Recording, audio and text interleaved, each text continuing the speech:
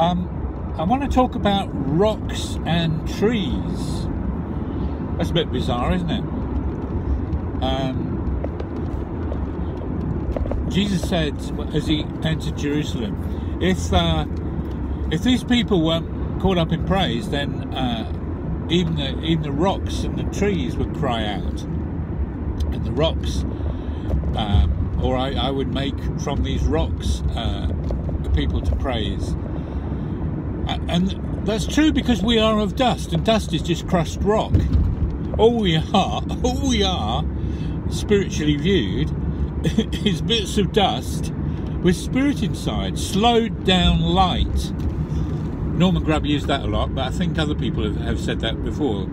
All matter is slowed down or decelerated light. So it's not very flattering, is it?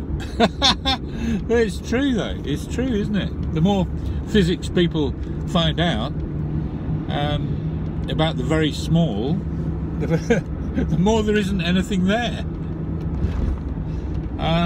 Trees. Now, you remember the blind man being healed. Initially, he was only half healed, and he said he saw people as trees walking. And there's another rock type image, and that was when Jacob was sleeping on a rock. He was so fed up, probably exhausted, fed up, you know, everything, kind of reaching rock bottom.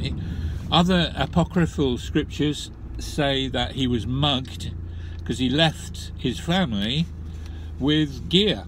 He left his family with the mother made sure that he had some stuff. So if he got mugged en route, then he literally would have ended up with nothing. In which case, you can understand him having to concede to someone that he knew, Laban. So he hitched himself up with Laban. But the thing is, sleeping on a rock, he had this dream, and the dream was so vivid and real, because spiritual dreams are so vivid and real. He saw a ladder stretching up to heaven, and with angels ascending and descending upon it. And right there, if you want a vision, that is just about the ultimate vision. A ladder between heaven and earth. Over the weekend, I've heard some stuff about the rapture again, and being expectant for Jesus to come back. But my issue is, presumably rapture people think that the ladder happens after Jesus comes back, and that he's restoring the kingdom, and then men and women return to their true state, which may or may not be true. But as I see things, the kingdom is near us, even in our mouth. Now is the kingdom at hand. And certainly when they went around Jericho, it was true there was an angel of the Lord going ahead of them, as Joshua saw, and he made a mistake thinking he was a human. Who are you for us or against us, he said. But it's true there was this angelic spiritual element going on, but God never came back. They had to walk around a city, and the word was given in the 70s, although a lot of you weren't there. Doesn't make the word invalid. But God sent Ern Baxter to England, particularly to an England that was schooled in, you know, among Bible believers, we're all schooled in the doctrine of a rapture, and that was the end goal, really. And then he spoke in, and he said, just as Israel were promised the land. We have been promised the land. Everywhere we plant the sole of our feet shall be made ours. This idea of overcoming word. But it's overcoming word, not fighting with swords and cleverness. And so they went round Jericho, and in that case Jericho fell. The stones literally tumbled and crumbled. But it is for us a picture of us getting caught into the heavenlies and claiming and declaring what is true in heaven about earth. And what is true in heaven about earth, because the Psalms are full of David being caught up in song, caught up in praise, and the statements and the sung declarations in the Psalms are about statements that come out of the I Am. They are eternal. Statements such as the earth, Psalm 24:1 says, is the Lord's, and what's more, the fullness thereof. Not an inch outside. The fullness is the Lord's. Which isn't a very evangelical concept. Because they go on and on and on about how the devil rules everything. So, as far as I can see, when Jesus said, shall he find faith in the earth,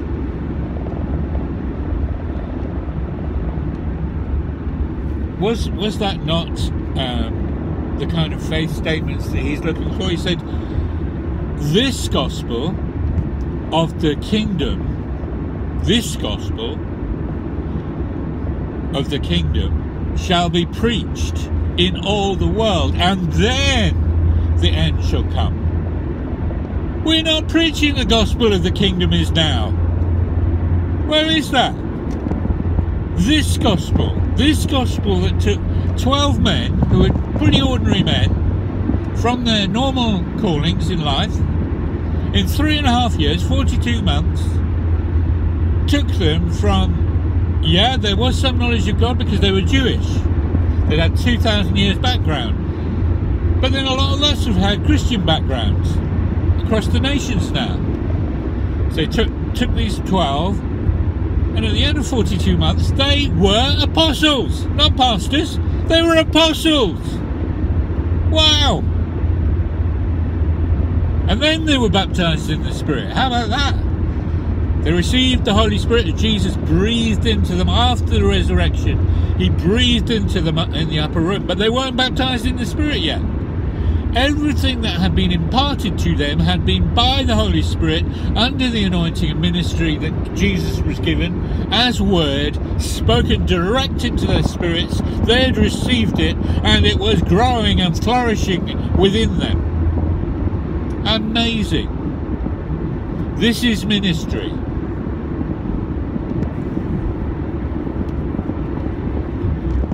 Next part of what I wanted to say was that in our relationships with one another, we really only get caught up in the secular way of relating.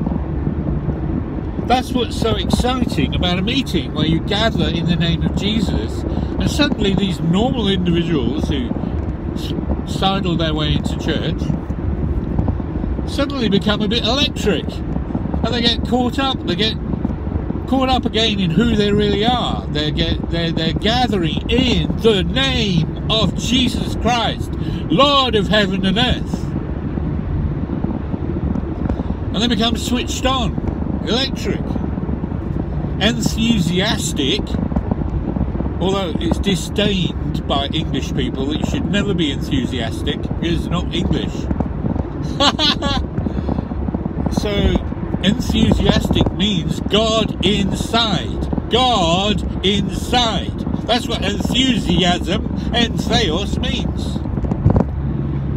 So you come out of church buzzing, if it's a good church, if it's a real church, where the Holy Spirit is, where people are born again, where there's praise and genuine catching lifting up the name, the holy name of God, who is worthy, who is the only one who is worthy, but he is now worthy. What he is doing is a fantastic thing. You can hardly express it. It is so large what he's really doing. Because he is Lord and Christ. And then people look around and think, crumbs, that person looked just like a normal person. And you see that they're not just trees walking around, pretty dead logs, or rocks, or impervious to feeling and enthusiasm. They're actually living indwelt beings of God himself. That's a difference. Secularism have a kind of mirror of that with rock concerts and enthusiasm and rallies, political rallies, or people being all in a room together with a common purpose. But it is nothing compared with the ability to move in the Holy Spirit and lay your hands on people, see them healed, prophesy into people's lives, know things about them that are going to be helpful for them, giving them words of knowledge, not to expose them, but to let them know that they can be free in Jesus Christ from things that are so buried they perhaps have forgotten about. These are deep things. These are fantastic things. What about the praise? What about the agape love that comes in the name of Jesus? This is fantastic. But we can live like this. We can actually live like this. That's the difference with Galatians 2:20. That is the difference with the anointing that is coming into the earth right now, lifting everything we had in meetings into a continuous life form. I have not prayed 5 hours to be able to say this. We're going to be living like this. Well, some of us are. We are living like this. We can live buzzing, which is really good, isn't it?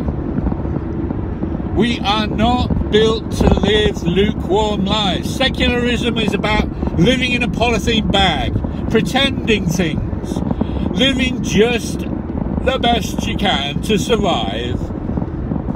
Secularism is rubbish compared with the electric knowledge of Jesus Christ buzzing through your veins. The Spirit of the Lord making his home and his residence actually in our bodies. Who would ever go back to secularism and having to drug yourself up in order to feel something, or alcohol, or buzzing with sex all the time? And look, buzzing with sex all the time doesn't actually work because it kind of overloads the system with adrenaline or whatever, endorphin. I don't know what it is, but we are built to be filled with Jesus Christ when things happen at the right times, and it's glorious. We're not meant to be pressing all the buttons all the time to have these super hits and that actually don't achieve anything other than give good feelings briefly. We don't have to live like that. The good feelings come anyway as we do things in the Holy Spirit. Jesus said, the disciples came back from shopping, and in John 4, he'd been sharing really with a Samaritan woman some of the most advanced stuff. He couldn't even tell them yet. How about that? A lot of Catholic churches could do with people just going through John 4 again, because they're backward. They haven't a clue what's in John 4. They read it out, but their eyes are glazed, their ears are stopped. Catholics haven't a clue about the reality of John 4. So they're just the same as the disciples. The disciples came back from shopping and they said to him, you know, why didn't you come shopping with us? You know, shopping for food. And Jesus said, I have food that you don't know about. And that's what we're teaching and taking ourselves into. This is what all the body is about. It's about learning to have this buzz from walking in the Spirit and doing exactly what God wants to with our bodies from day to day. It's a new way of living, and it is Romans 12, chapter 12, verse 1, living, that we may prove that this here will of God is good and acceptable. And actually, this is our spiritual worship. As much as the other people get money from their copyright of their songs, this is our spiritual worship, and you can't really copyright that. So we shouldn't be getting tired of each other. If we get tired of each other, then it means that we're not really connected. We're not really plugging in. We're not built to be lukewarm. We're built to be passionate. We're built to be enthusiastic. We're built to be living now what Jesus Christ is doing now through Chris Welch or through any of you. What is Jesus Christ doing now, today, through you to alter the earth forever? I mean, it's fantastic, really. Talk about a high calling of God. It's amazing.